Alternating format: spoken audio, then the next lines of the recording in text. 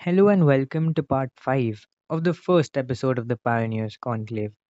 My name is Dhruv Joshi, and in this podcast, we bring to you the several job opportunities and the international exposure an IIM Ahmedabad graduate can expect, featuring Mr. Upamanyu Acharya. Do check out our social media handles for more details. To get in touch with Mr. Upamanyu, do check out our YouTube channel, eSell and Skill Hub, Jai Hind College. His social media handles are listed in the description box. Not taking more of your time, let's dive straight into the conversations. So talking about job opportunities after IIM, if you could just brief, maybe give company names or however you're comfortable with, what are the opportunities after IIM? What can a IIM graduate expect once he's done an MBA at IIM? I actually believe the possibilities are limitless. If you are an IIM-A grad and you want to get into a field, anything, whether it's cryptocurrency or whether it's fashion design, I think everything is open to you. All doors are open. It just depends on what you want to do. So the companies that approach IIM-A for summer placements or final placements are just a small subset of the doors that are truly open to you. So if you want to skip out on placements and approach another company, if you really want to work in a niche field, that is always an option that's available. Uh, Most people don't exercise it because the quality of companies that come to the institute is so great. And I personally believe that it has the best selection out of any campus, including Bangalore and Calcutta at the moment. So yeah, the sort of companies that come would be consulting firms. It would be marketing firms like P&G, HUL. In consulting, you have all the big names. You have MBB, McKinsey, Bain, BCG, Accenture. Really, any name that you pick, most of the years these companies would come and recruit a significant amount of students.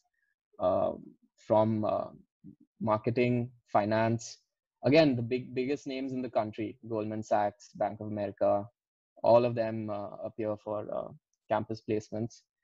Then there is the technology or product management companies.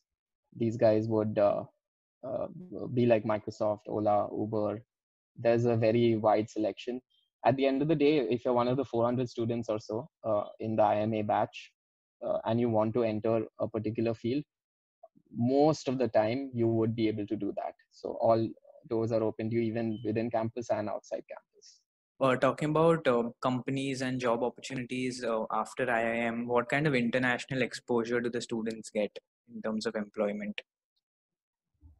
Right. So there are many international offers that come to IIM-A every year, and this ranges almost across the globe. But the number of international offers are limited compared to the domestic offers, of course, right? And this is a trend that has been going on for the last 10 or so years. I think since 2008, the number of international offers have dropped by quite a bit. There might be many reasons for that, which I don't think we honestly have the time to get into, but it's related to all the financial crisis and everything, the way companies have changed recruiting.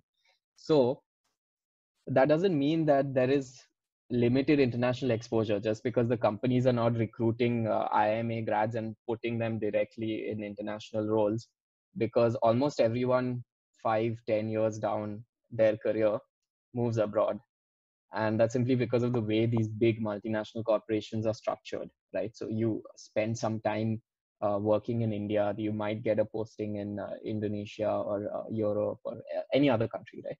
Eventually, most people I know, because I know a lot of people from uh, my alumni base, and even my father, who's an IIM Calcutta graduate, his batchmates, almost all of them have had all of them have had international exposure, period, but a lot of them are simply based abroad at this point. So that is something that won't change. You will be getting, and especially if you enter the fields like consulting, where directly after getting recruited, you'll be flying to multiple different countries almost every week. That is something that just doesn't end. So very high level of international exposure, and almost all MBA institutes in the top 10-15 will have this, but it is very high at IIM-A, B, and C.